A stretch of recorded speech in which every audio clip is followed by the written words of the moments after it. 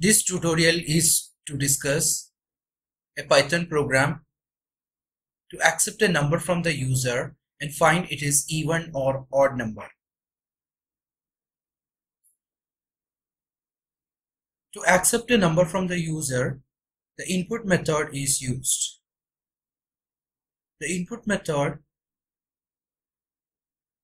accepts a number from the standard input device and returns the value in the format of string.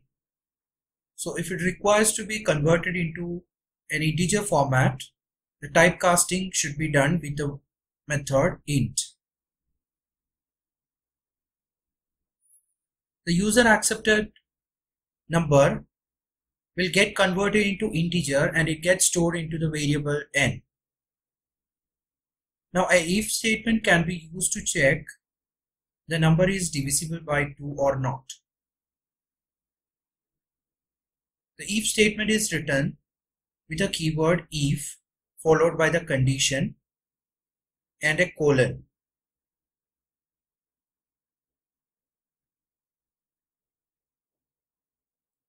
When this condition is true, the number n will be an even number.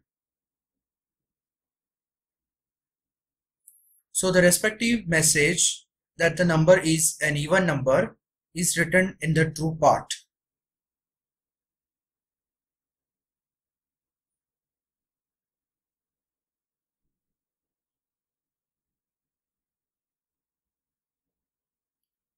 It is followed by an else block.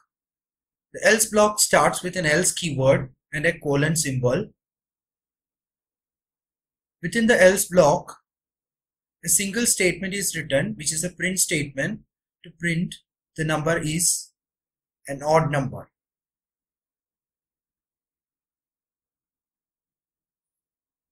Now run and see the program output.